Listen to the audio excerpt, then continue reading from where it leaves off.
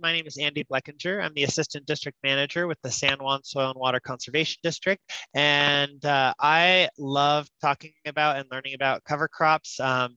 It has become one of my favorite subjects within soil health and soil management, gardening, and farming. In the past few years, and just in the past 6 months alone, being that we're all working remotely and able to attend a lot of conferences and meetings virtually, I've now attended a little over 80 hours in workshops and trainings just on cover crop in the past year, and I'm really excited to get to keep sharing what I learned and passing it on to others, and also through not only through workshops, but I also do a lot of different cover crop test plots and try different things in my own yard. So I'm going to give a little brief 10 to 15 minute presentation here on the computer, and then I'm going to take my phone and we're going to go outside and I'll show you what I've got going on in my yard. So as we get started, there we go.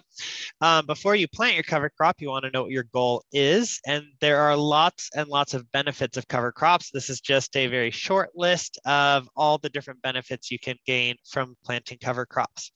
And in case you're not familiar with cover crops, basically cover crops are any plant that you plant in your garden, your flower pot, your raised bed, your farm, anything when you don't have a produce crop growing.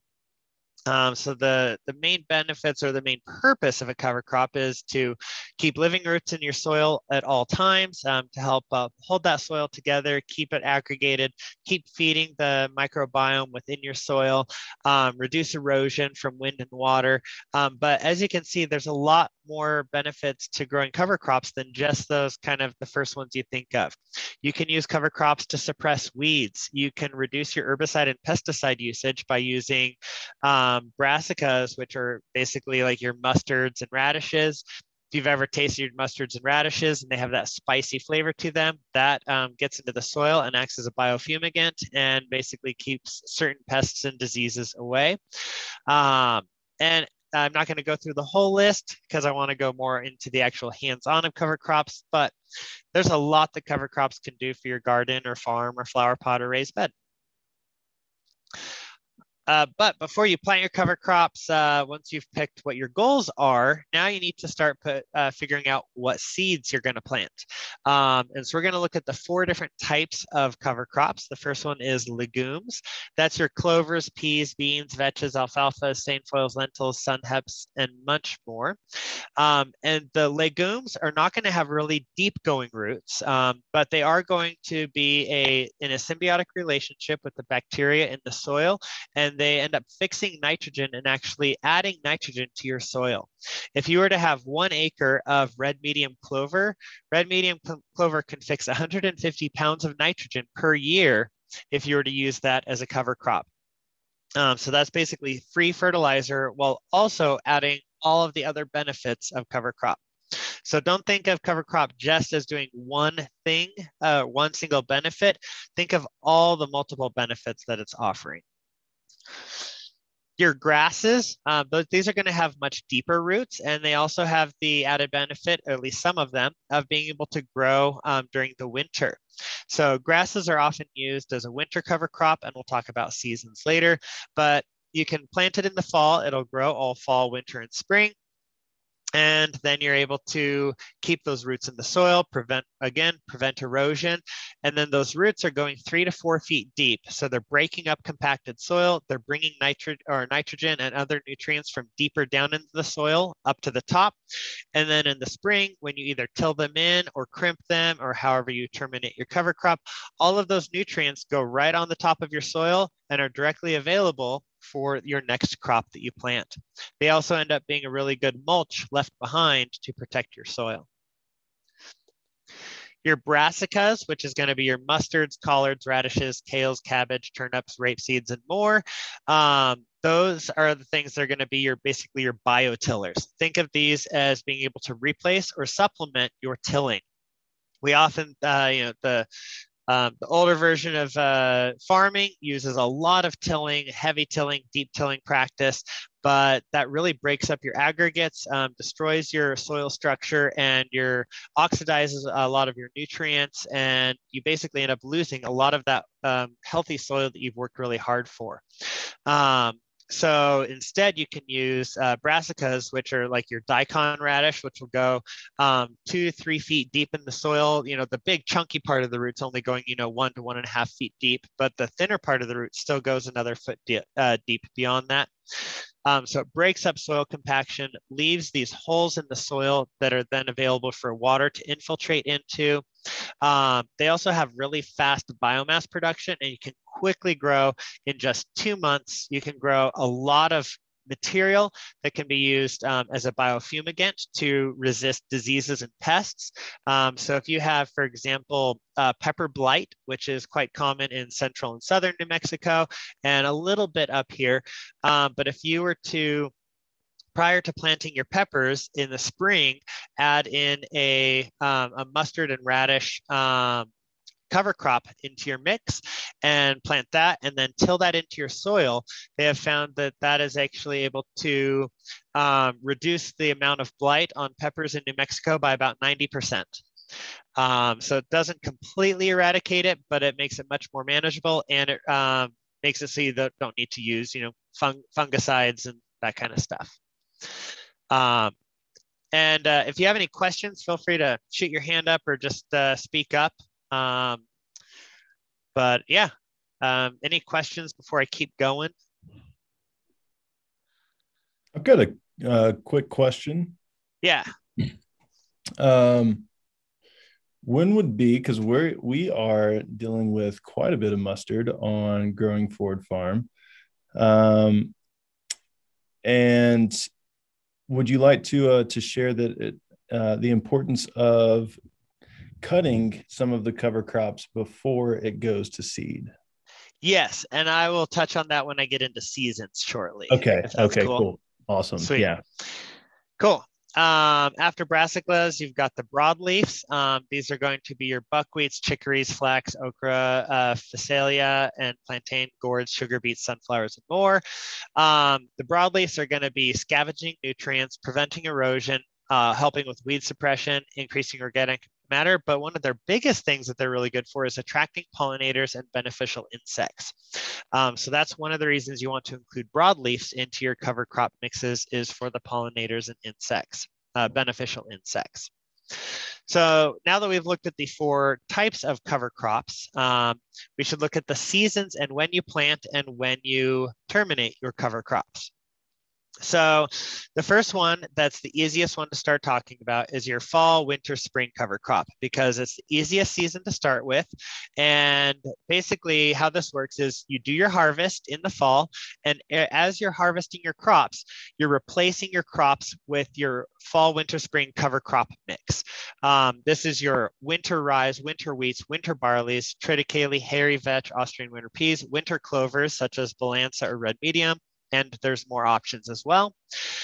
So these plants are going to be growing for the longest period of time. You're going to seed them in September or early October after you have finished your harvest. And if you harvest one thing in August, then you can do a late summer cover crop for a couple months, August and September, and then do your winter cover crop in early October.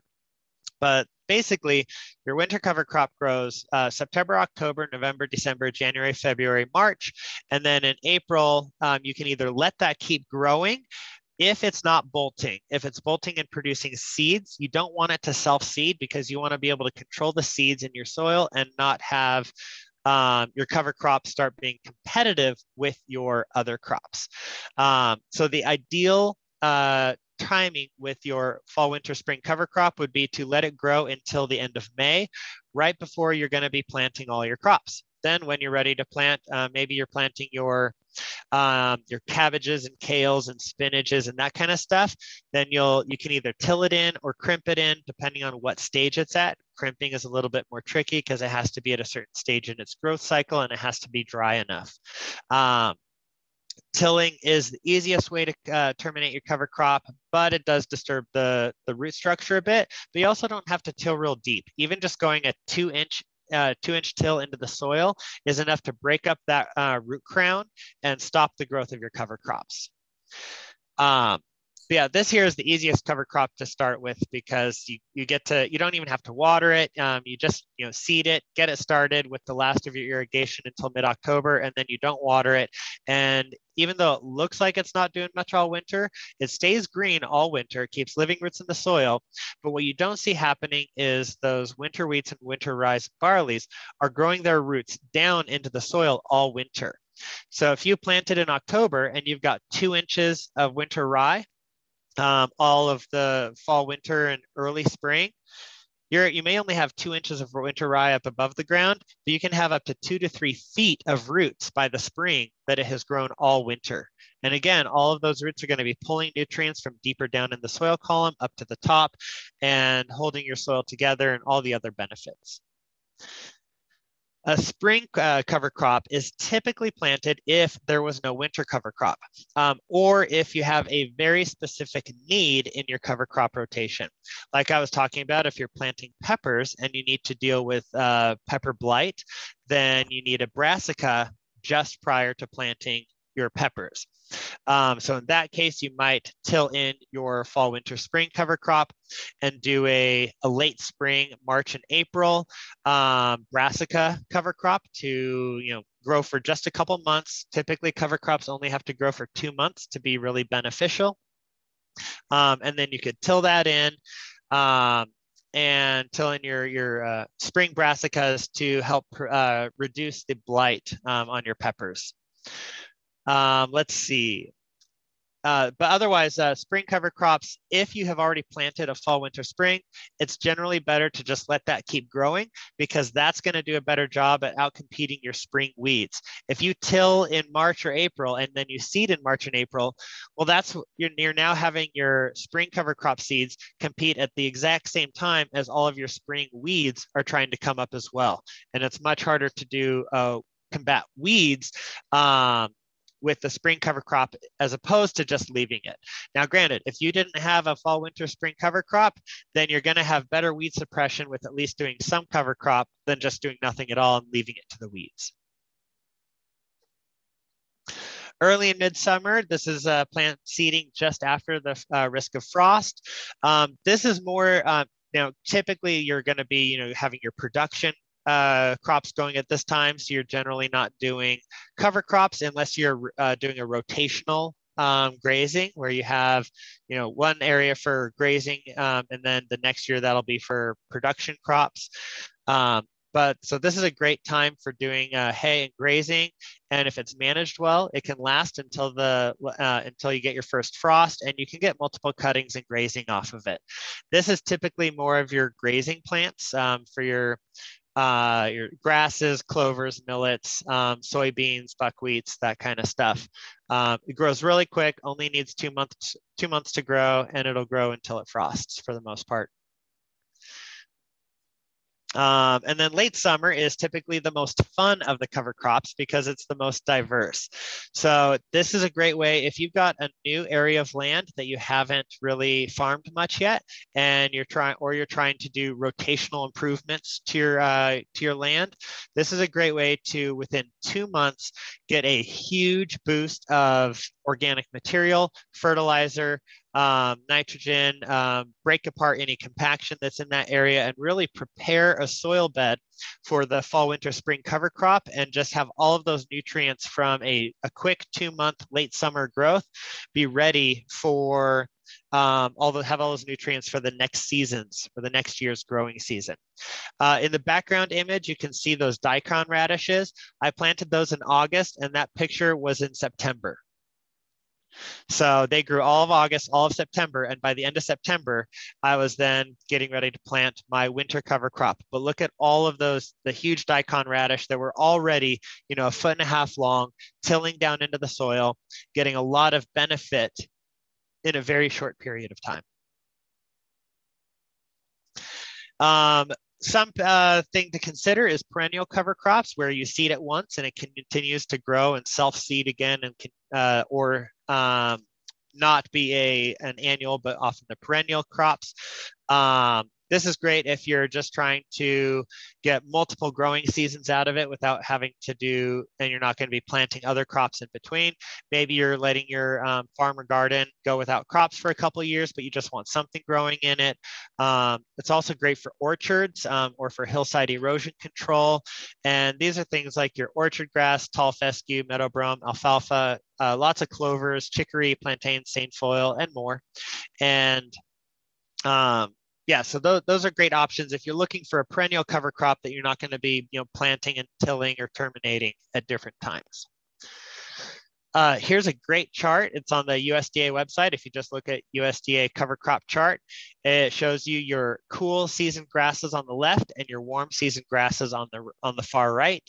And then in between, you've got your cool season broadleafs and warm season broadleafs on the far right. And then you've got your legumes in the middle, cool and warm. So a chart like this can help you build your cover crop cocktail mix to help you decide what to put into the soil. Also tells you the plant architecture, whether it's an upright spreading, or ground creeping cover crop, and how much water it needs and its growth cycle.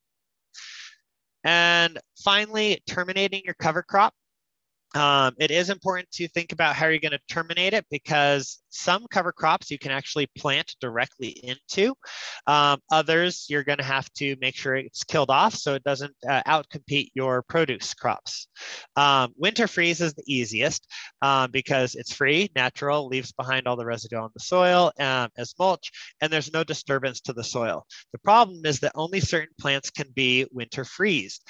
So if we go back to our late summer, where we have those 2 months to put up a lot of plant growth in a lot of diversity, almost all of these plants will do really well if you're just looking to have them killed off with a winter freeze. You can actually seed your fall, winter, spring cover crops directly into this mix, because as you get those first frosts, these crops are going to die off, and in the space that is left behind, your other crops are now going to take over for the fall, winter, spring crop. So you don't have to till or kill these crops before you plant your fall, winter, spring crop.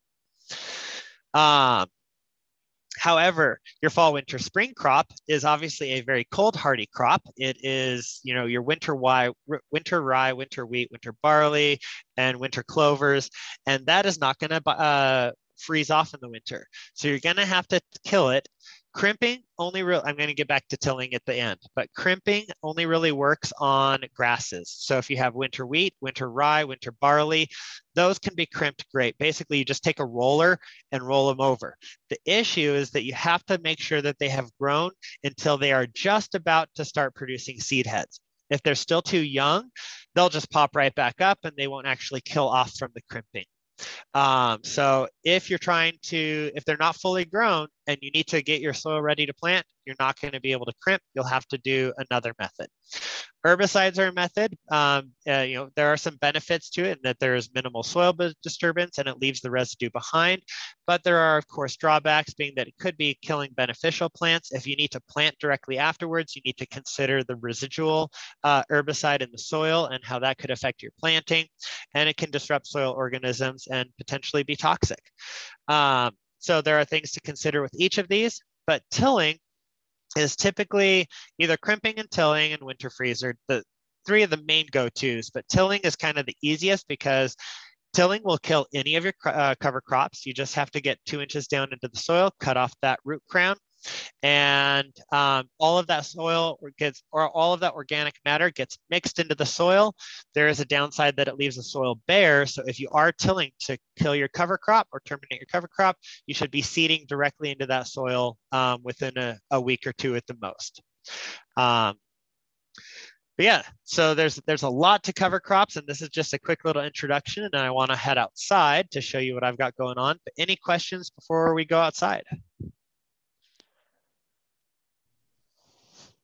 This is awesome. Thanks, Andy. I like it. Yeah, cool. Well, I'm going to grab my phone and stop sharing. I didn't know alfalfa was a legume. It counts as a legume within the groups, or at least it's often listed as a legume. because it fixes nitrogen. I don't know if it is truly a legume or not. That's a good question. Okay, so let me flip the camera around. And we're making a biochar in our 2 burn barrels back there. So that's what the smoke is from. We're just dousing them with water so that they don't keep burning too much, because we want all of that black char to go into our garden. But anyways, here's our south side garden. This one here is about 16 feet by 32 feet. This one here is just about 8 feet by about 30 feet. And what we've got going on here is all fall, winter, and spring. Last year, I planted that in a combination of winter wheat and red medium clover in the fall. So as this was all corn and lemon cucumbers last year. So as we were harvesting the corn and harvesting the lemon cucumbers and pulling out material, we were immediately seeding red medium clover and winter wheat. Oh, I see somebody just said, according to Wikipedia, alfalfa is a legume. It's in the family Fabaceae. Well, there we go. Excellent. Thank you for that, Melissa. I'd actually been wondering that exact same question. So this whole area was winter wheat and red medium clover, but it was so, thick and, grown in throughout the winter that we couldn't just directly seed into it. We needed to clear it out. And I wanted to get rid of the winter wheat and just have red medium clover as a living mulch. So I tilled this whole section, just about a 2-inch deep till, not real deep. And then at the same time, right after we tilled, we seeded red medium clover in the whole thing. And then we also planted our spinaches and stuff. So we've got arugula coming up here. We've got spinaches coming up here. We also have some sunflowers that we need to pull out. We used to have this as a sunflower garden, so it still has tons of seeds. But we've got our spinach here with the red medium clover growing around it. And the red medium clover is adding nitrogen to the soil. So this is acting as a living mulch. All of this clover is protecting the soil, keeping it cooler, reducing evaporation, and helping keep the living roots in the soil. And it's able to be grown in along with our spinach. And here you can see our spinach is coming up. We've got new spinaches coming up every day now. And some of them are here's ones that are getting bigger. And then over here, we left some of the winter wheat in place because we weren't really using that area back there until we plant our corn. So when we plant our corn, we'll pull up some of that winter wheat. Because it's a small area, I'll just rip it up by hand. The winter wheat would compete with the corn, but the clover can grow at the same time as the corn. So it's kind of like an intercropping where you've got the red medium clover growing as a living mulch in with the other plants. Over here, this here is a spring cover crop cocktail mix. This whole section from these wooden stakes right here to the left was just, juniper and sagebrush, crummy dirt with, very little viability for growth. And so this spring we tilled it up, tilled in some, organic matter and just some brush and stuff that we had to try to get at least some type of water holding potential in there. And then we seeded this cover crop.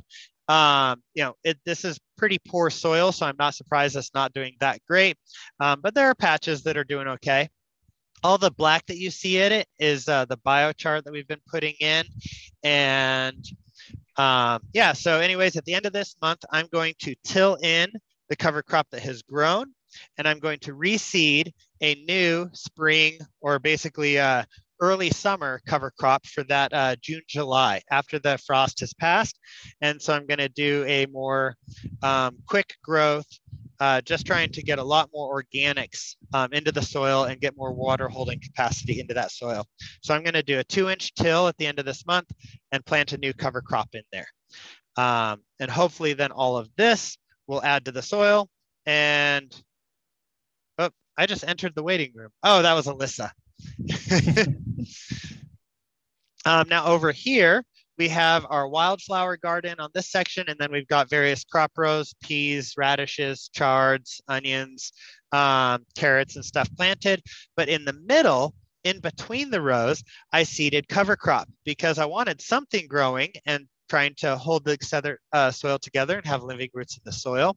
So I seeded just a small amount of cover crop cocktail mixture in between the rows, and that will end up being able to be walked on. Here you can see a lot of the winter wheat that's still just left in the row that I can walk on. And instead of having dirt to walk on, where dirt is going to be exposed to the air, exposed to the wind, you lose a lot more water through exposed dirt. So I'm trying to grow that in with cover crop around my crops. So I'm going to move in over here. It also gives me places where I can walk without disturbing other things. So here we've got all of our peas coming up. And I've got a little bit of winter wheat still growing around it. Peas and grasses are in the different groups, so they're not going to be competing with each other for the same root location in the soil or the same nutrients. So the grasses are still able to have the roots go deeper and hold the soil together and shade out the soil and help retain moisture, while the peas are growing up through it. I'll go ahead and move to the back. So then on the north side of our house, we're putting a little cover patio. So we've got some cement posts going in. So this is the north side of our house, where it's great for growing, crops that need some shade or don't like the completely full sun. We found that some varieties of tomatoes just have a little bit too much sun if they're just full sun here. So we do them on the north side and they end up getting about 4 to 6 hours of full sun a day instead of a whole day. They end up doing better up here. So right now, this is just a cover crop cocktail mix that's growing in, and we've got 3 main rows. We've got this row right here, and then we've got one on the back, and then we've got this one right here. So this is currently that same 10 seed cover crop cocktail mix. And this is how the other side should look. Very, densely grown in, really full and healthy. And the other side was just really poor soil. We've been gardening on this side of the house for 3 years already. So you might be able to tell that, back there in the back half and that back strip all have really full cover crop grown in. Whereas this one here has a patch here. It's got a patch here where it's missing some.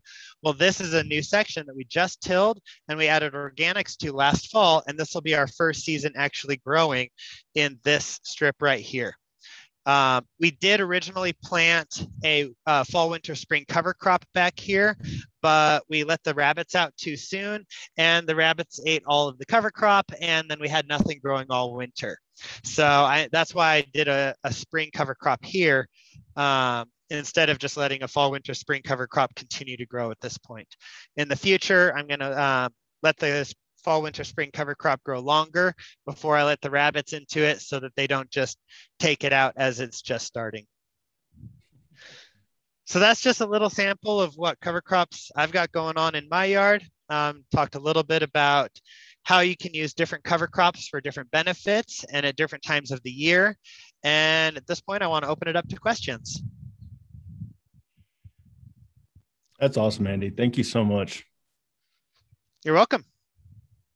I've got a quick question. Do you mind explaining a little bit? I know we're doing a cover crop demonstration at the Growing Forward Farm in Aztec. Do you mind sharing a little bit about kind of what your game plan for that is? Yeah. So basically, we're going to be using a small section of the furrow irrigated farm. And the goal is to basically show that you can use cover crops broadcast seeded, so not drilled, in a furrow irrigation system. A lot of times people think that with furrow irrigation, you can't do broadcast seeding for cover crops because it'll then block up your furrows and not allow the irrigation to work. And there has been a few studies and presentations I've been watching about people doing certain seed mixes that do work in a furrow irrigation system. particularly if you're growing corn and corn or peppers. With corn, there's two really interesting and fun options. One of it is to do just a red medium clover, and I've heard some good success stories these last couple of years from local farmers who are, or gardeners who are doing that in their own cornfields, and where they seed their corn and they seed the red medium clover broadcast. And because the red medium clover, as it's shaded out by the corn as the corn grows, the red medium clover doesn't actually grow that tall. Even in full sun, its maximum height is 18 inches. So it's not gonna, and it doesn't get super dense and have really, thick or heavy woody material. So it's not blocking any of the furrows. And the red medium clover at this point has been one of the most successful of the cover crop or living mulches to actually grow simultaneously alongside corn. Um, and so we're going to have a plot that shows that. We're going to also do a intercropping mixed with corn. There was a presentation I watched where they had a 10-acre corn farm, and they did a 14 seed mix of all a variety of legumes, brassicas, and broadleafs. No grasses, because the grasses would compete with the corn. But legumes, brassicas, and broadleafs, all broadcast seeded and irrigated with the furrow irrigation. Now with that one, they did have to use furrow runners every couple of weeks to just kind of, re-spread open the furrows. But they said just using a hand furrow runner and walking down the furrows once every couple of weeks was enough to keep the furrows well maintained. And they said that while there was a slight downside that they couldn't use machine harvesting anymore, that they had to pick everything by hand, because that cover crop mix was probably, 3 to 4 feet tall, and then the corn was 6 to 8 feet tall above it. But you had to walk through all that cover crop to actually harvest the corn. So they said they had to end up hiring labor to harvest the corn, but their end result was about a 20% increased production in corn and a 50 to 75% reduction in water usage, depending on the timing of the growing season. Because all of those roots were pumping carbon into the soil, the roots were helping maintain the soil structure and holding on to the water that did get into the soil. Plus, the soil was so heavily shaded and kept cool by all the plants, and the plants blocked it from the wind being able to strip the moisture away. The soil just never dried out. They said that they were shocked by how little water they ended up needing to grow a higher production of corn. So they have fully transitioned that 10-acre corn farm to a intercropping cover crop system. So we're going to have a section that demonstrates that. We're also going to have a section that demonstrates a similar type thing, intercropping with very low growing crops with peppers. In that case, you would do low growing grasses and legumes and clovers, legumes, mixed in with the peppers, and they'll be able to essentially do the same type of benefit. And then I believe the other section was going to be a grass blend that would be like a orchard, fescue, and I don't remember the blend that we've come up with at this point, but basically showing that you can do a grass blend as a cover crop, or basically as a rotational crop in a furrow irrigation system. And then the last one we were going to do was a MILPA system, MILPA. It's something I've just heard about and am fascinated by. It's a 40 seed mix of, it's got everything. It's got your garden seeds, so your zucchinis, cucumbers, squashes, beans, peas, tomatoes, all different kinds of things, all mixed together that you are able to harvest and use for produce. But it also includes your pollinator plant mixes, your cover crop mixes to add benefits to the soil around these other things. And it's fascinating. It's basically a 40 seed mix that's everything all in one: your pollinator plants, your cover crops, your harvestable produce. So that sounds like an amazing way for new farmers and gardeners to try out a small section of land. So we want to try that out and demonstrate it as well and see how it goes. Wow. I didn't even know about that last one. Yeah, I didn't Great. either until a couple weeks ago, and I was like, we have got to try this. That just sounds too cool. Yeah, it does. Well, awesome. Any questions for Andy? Yes, I have a question. Yeah, go for And it. I think maybe you've already mentioned this, but I just wanted to go back over and make sure I've got it. So considering our conditions and the fact that a lot of people's water is, basically reduced or eliminated come October, what's the better cover crops for the winter?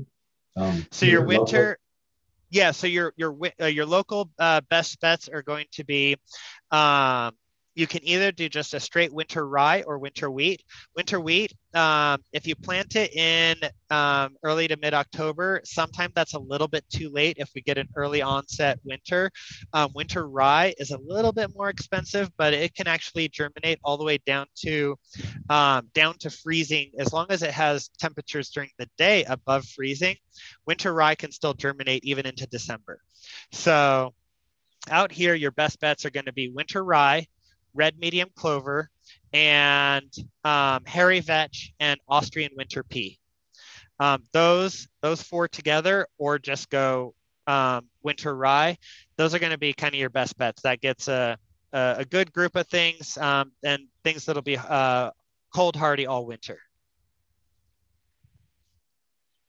Okay, Now, thank if you.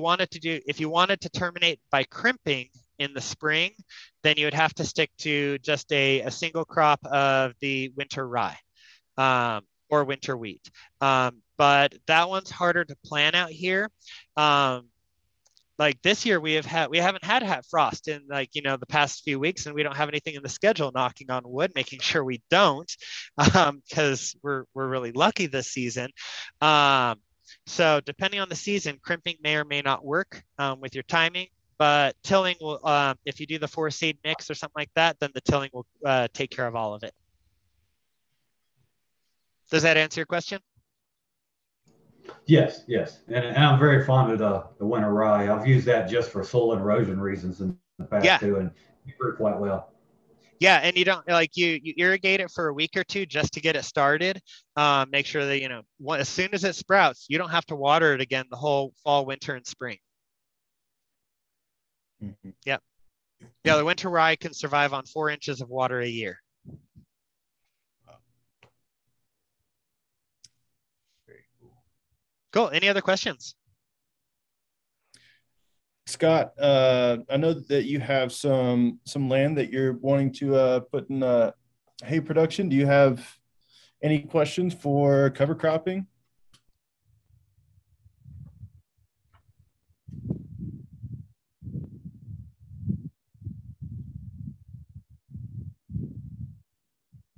All right, maybe not. One thing I'll throw out there that if you're looking to have forage and cattle grazing the land during the winter, that 2-month growth in August and September of a high diversity blend can add a lot of protein into the residue left behind that the cattle or horses can then forage over the winter. And so you can do a really short fast growth, and then all of those radishes and turnips are still there for them to kick up and dig up and stuff throughout the winter, and add a different food source along with a pasture grass or something like that.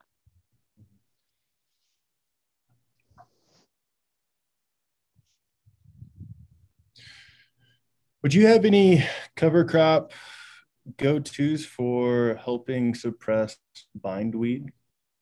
For bindweed, absolutely. So I actually had awful bindweed when I first moved out here 4 years ago. I didn't know what it was, and I was like, "Oh, it's beautiful morning glory. Let it flower and seed everywhere." The next year, I was like, "Oh, that was the wrong choice." And then I had bindweed completely filling my garden. So what I did was in September, I just seeded winter wheat, just winter wheat. So I tilled, seeded winter wheat, and then let the winter wheat grow all fall, winter, spring. And when the bindweed would be coming up now in April and May, that winter wheat had grown so much and so dense and covered the ground that the bindweed couldn't come up. And within 1 year, in the end of May, when I was planting my stuff, I tilled in the winter wheat and planted our other crops, and also planted red medium clover as a living mulch into everything else we were planting, so that there was something else to be growing in the areas where we didn't have plants. And that first year, just by having the winter wheat grow all fall, winter, spring, and be able to outcompete the bindweed in the spring by already being established and growing, we had about a 90% reduction in bindweed. And then we did the same thing the next winter, but with a mixture of winter wheat and red medium clover.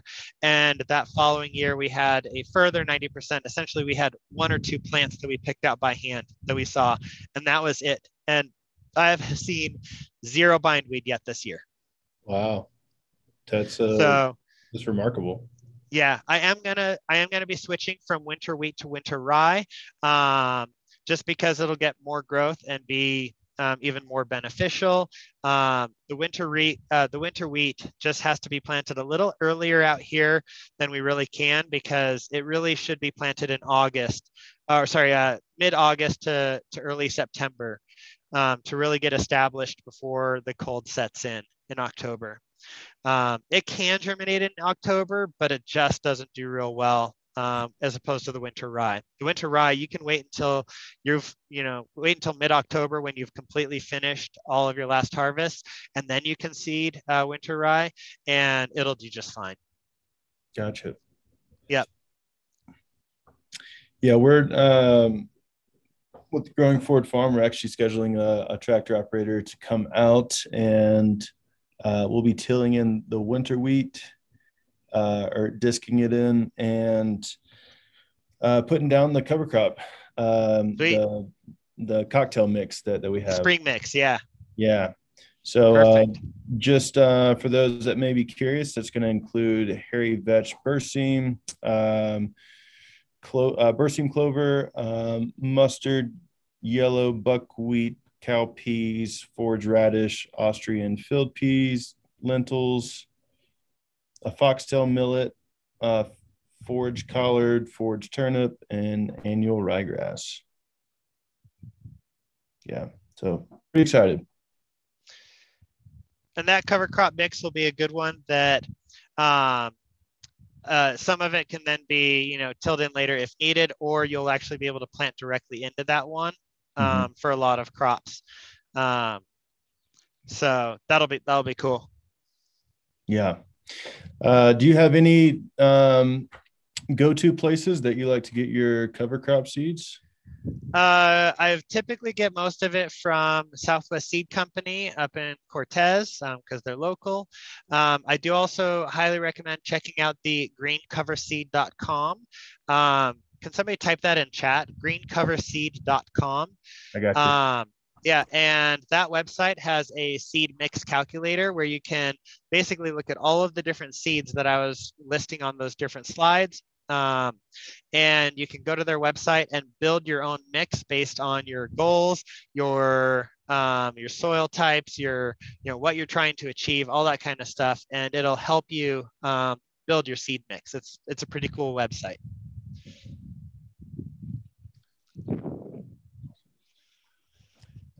Any more questions for Andy? This is your chance if you have questions.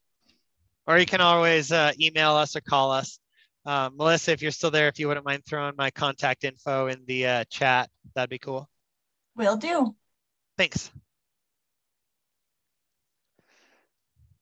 And if you're interested in a more in-depth, workshop on cover crops on Saturday, the last Saturday of this month, or not the last Saturday, second to last Saturday of this month. I don't have the calendar in front of me. Melissa, do you have the date on that one? Be the 23rd. 23rd, yeah, that sounds right. On the 23rd, we're hosting a managing invasive weeds and cover cropping backyard conservation workshop. It's a 3-hour workshop through San Juan College as our partners, and you can register through San Juan College's website, and you can get more information about that workshop and our other backyard conservation workshops. We've got a different topic each month. They're each about 3 hours long. We have everything from rainwater harvesting, low impact development, landscaping to harvest rainwater. Thanks for posting the link there, Melissa. Managing invasive weeds, mulching, composting. The last workshop we just had was composting, and we were able to show 5 different styles of composting, including a cover crop composting. And yep, there we go. June is managing wildlife, attracting pollinators, and beekeeping. So yeah, if you're interested, check out those workshops to learn more. Awesome. Thank you so much, Andy, for the presentation. Yeah, no worries. And thanks for inviting me. Absolutely. You're always a wealth of knowledge, and fun to listen to. And I appreciate you actually taking us outside a little bit and seeing what you got going on.